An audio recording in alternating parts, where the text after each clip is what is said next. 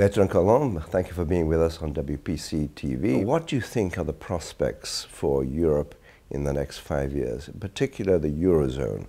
Are we going to enter into the sort of malaise, prolonged malaise that Japan has suffered? Well, I guess in Europe the situation is never as good as it looks or never as bad as it looks. So I think Europe may have still some capability to rebound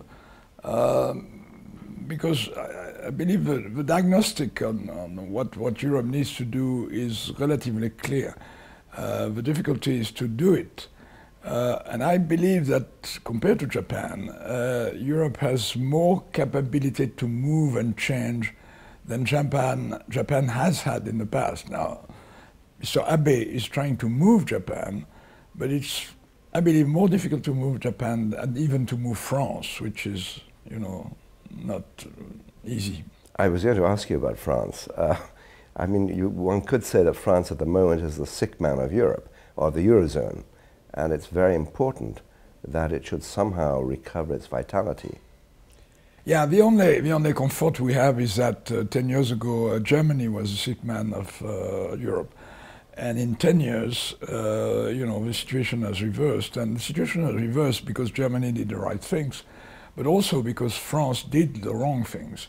And it's very clear. And the curves of the unemployment, especially the curves of the lack of competitiveness, which means the increase of unit cost, unit labor cost, compared between France and Germany are extremely clear.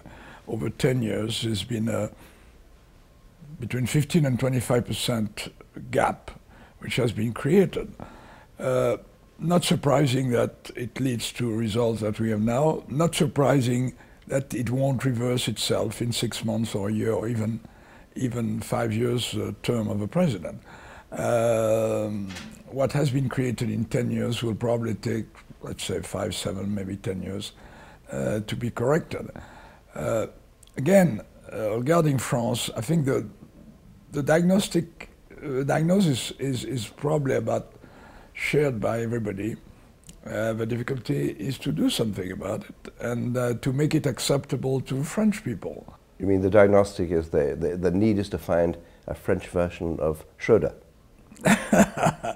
No, it is sure that we should restore our competitiveness by reducing our costs and by making more flexible our economy and especially our labor market. Even Mr. Macron, the current Minister of Finance, is suggesting things about you know, working more on Sunday or that type of thing. Now, the issue is not what to do, is it possible to do it? And a lot of people, right or left, have said over time that our French society is fragile, that we shouldn't push it too much because then it will break. In companies, we don't have a feeling that French people are so fragile. And when people understand the situation, where they are given the right information, when they trust the people who give them the information, they are able to mobilize themselves and fight. The problem is to get France back into a fighting attitude. There is currently a special sort of desperate attitude, and it is very bad because not only it's very bad for French, but it's very bad for outside, because whenever you go in the US or maybe in Korea, I don't know, but people have a terrible impression about what's going on in France. And the French are probably one of the reasons for that, because whenever they go outside, they complain, they have a negative mood. France is currently the country where the mood is the worst. But what's interesting is that when you ask people their mood or their impression about the country as a whole is very bad, their impression about themselves or their company or what they can do is much better.